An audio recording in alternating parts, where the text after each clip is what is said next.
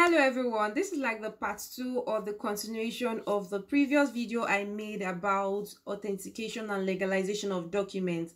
All right, so that video actually popped up a lot of questions. I think that's one of my videos that actually sent me or brought up a lot of questions from viewers, from subscribers, questions about authentication and legalization. So I took it upon myself that I was going to make another video to clarify a lot of misunderstanding from that video, and then some people actually quoted what I did not say in that video, and that is why I'm making another one. All right, so that everyone can have an understanding of what I meant or what is supposed to be as authentication and legalization of documents. So if you're going to study in any European country, not all of them at this time, but most of them require you to authenticate and legalize your document before you can actually put in for application of your visa. All right, so I said that already in the other video, but I have to reiterate it again in this video. So if you know that you want to go to study in any European country, most of them,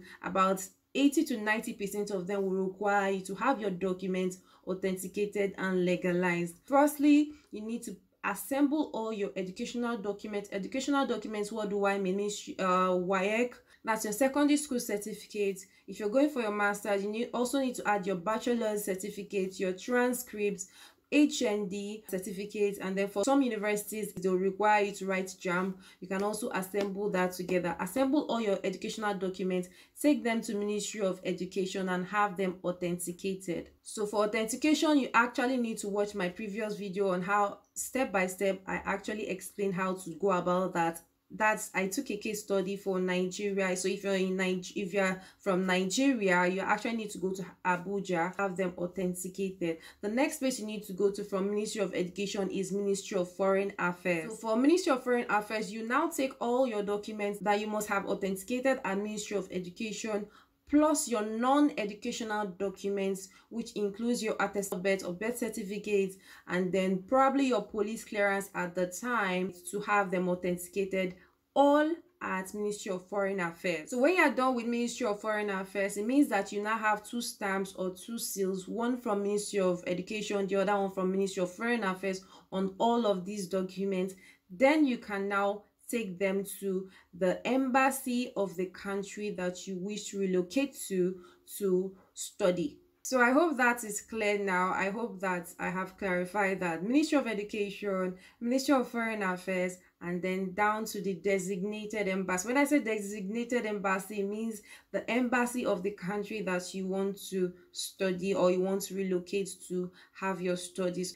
Now let's look at some of the questions that people have been asking. One of the questions here I like to treat is, do we do the authentication and legalization before or after admission?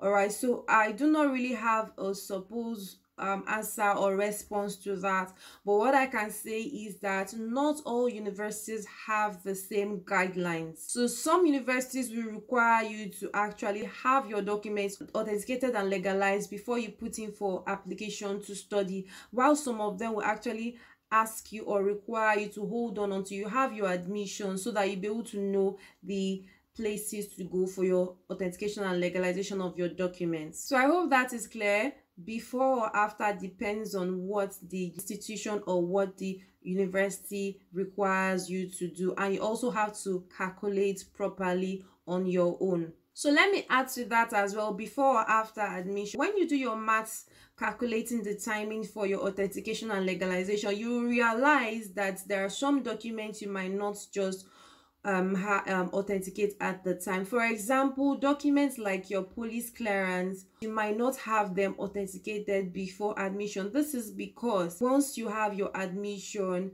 and then you need to put in for your application for your visa, the police clearance in most countries, like my own country, then Nigeria, or I think after 3 months it actually gets expired, and once it gets expired, of course you cannot travel with it anymore. You have to put in or apply for another one. So I'd advise that you actually do your maths properly. That's your calculation with regards to the timing of when to actually have your documents authenticated. So you might actually have some of them authenticated before admission, and have some of them authenticated after admission, but you just need to do your maths properly. I hope this is clear as much as I can have them explained. So another thing I need to also say for legalization area is for you to be able to know the embassy you're going to do legalization, because Ministry of Education, Ministry of Foreign Affairs, that one is a separate thing, but you need to know the embassy of the country you're going to. That means you know that you must have gotten admission to study in that university.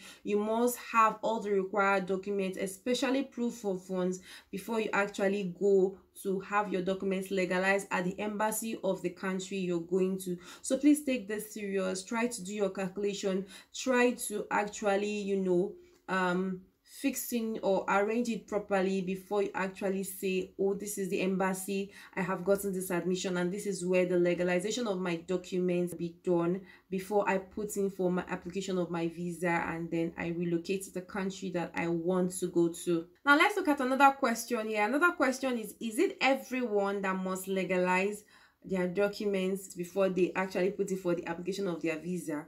All right, so that video I made previously, I said that most countries in Europe will require you to have your documents authenticated and legalized. So for some countries, there are some countries that have agreements already with some European countries. Their citizens going to study in Europe do not need to legalize their documents. So what is applicable in this country might not be applicable in the other country. So you need to actually find out what is applicable into your own country before you can actually go on with this process. The next question here is, what is the price for authentication and legalization? I know that in the previous video I said some figures, all right, and I remember that I said in that video that the prices vary or will change. I think I still also put it in the description box, or I pinned it somewhere in the comment section of that video.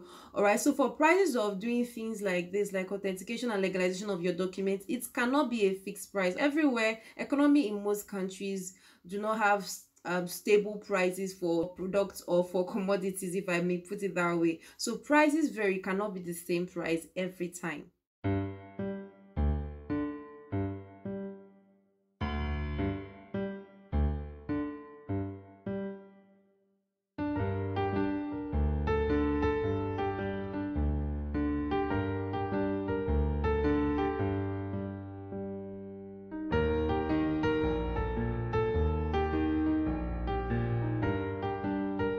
So another question someone asked or sent me is, does it expire? That when you authenticate your documents, does it expire? Maybe after 2 months to expire. I remember that when that question came to me, I had to send few mails to some people who took their time to make an investigation for me and sent me a response.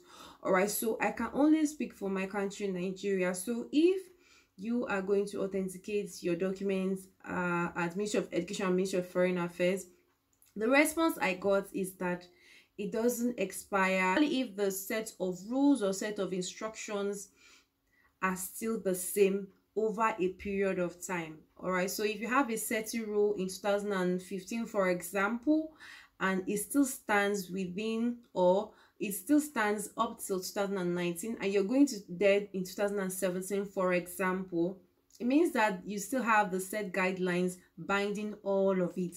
All right, and so it means that whether you have done it in January, it still holds, and you can continue with the documents around June, July. So for the expiration of documents, authenticity of your documents, is the feedback I can give you. So to summarize, all things to know is that for authentication and legalization of documents, it is required most especially for most countries in Europe, especially for anyone going for their bachelor's, master's, or PhD. In most countries in Europe, you'll be required to have your documents authenticated at Ministry of Education and Ministry of Foreign Affairs and legalized at the designated embassy. That is the embassy of the country you're going to study.